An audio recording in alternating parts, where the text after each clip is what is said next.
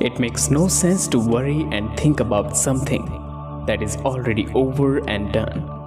And when we know that, we can't do anything about it now. And this is why, today, God has sent this message for you to correct your ways.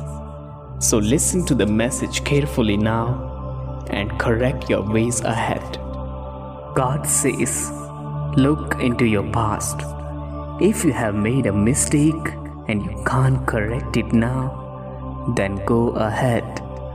But if you cannot do anything about it except be sorry, then ask for forgiveness from God and anyone that has hurt you, and don't worry about it any longer. Remember this, like everyone else, you will make mistakes. But after committing a sin or mistake, we should never get involved in something that produces nothing of any value.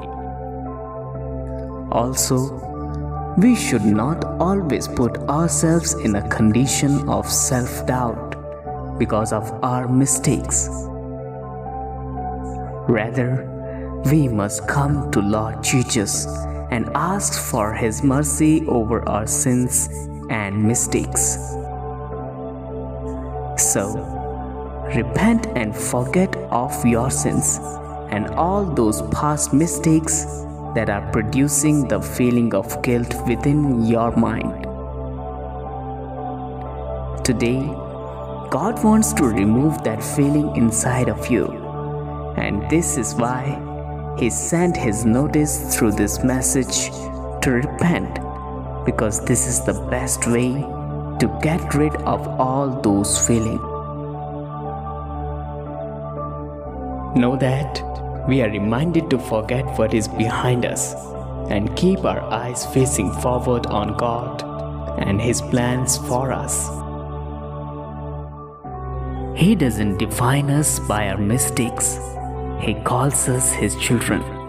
And you may find in the knowledge that God's compassion and kindness are new every morning, and that His faithfulness is everlasting.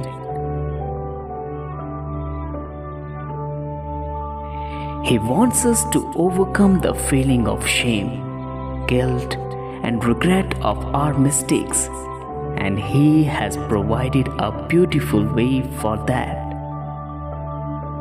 But it is up to you whether you receive His gracious gifts of forgiveness, mercy, and a new beginning or not. 1 John chapter 1 verse 9 says, if we confess our sins, He is faithful and just and will forgive us our sins and purify us from all unrighteousness.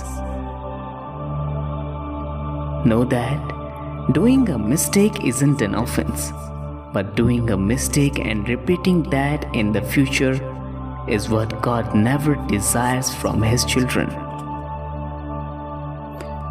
If you are a true follower and a true believer, you must have known that true repentance has only one meaning: never commit that sin again. Look, God has made the way of repentance so that He could forgive His children. If His will wasn't to forgive us, then such a word of repentance wouldn't exist.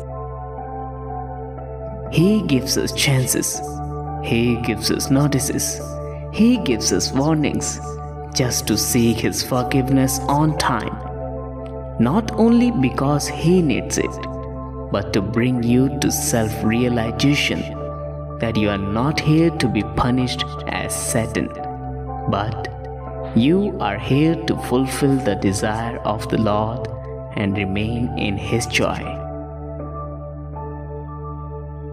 This is why He allowed the way of repentance to come into existence, so that we may realize what we have done and get into an agreement with God to never repeat the same mistake. Know that Jesus has commanded each of us to love one another as God loves us. He has commanded us to forgive others as we want forgiveness from God. The message is clear. If you won't forgive others, God won't forgive you. God wants us to truly and deeply feel whatever we have done, so that we would not do it to other people. He also wants us to never do the same with other people in our life that others have done with us. You might have been hurt by someone, but this doesn't mean you will take revenge and hurt others on purpose. No, this is exactly what Jesus has prohibited doing, being a true child of God. God knows if we won't forgive others, our hearts will give birth to revengeful thoughts, and ultimately, the people that we would hurt will hurt someone else, and this process won't stop anywhere. He knew that if we will take the initiative of forgiving others, including those who have done wrong to us, then only we will do the will of our Father, and we will break the chain of this revengeful process. This is why, dear believers, forgive others right now and let go of the feeling of taking revenge.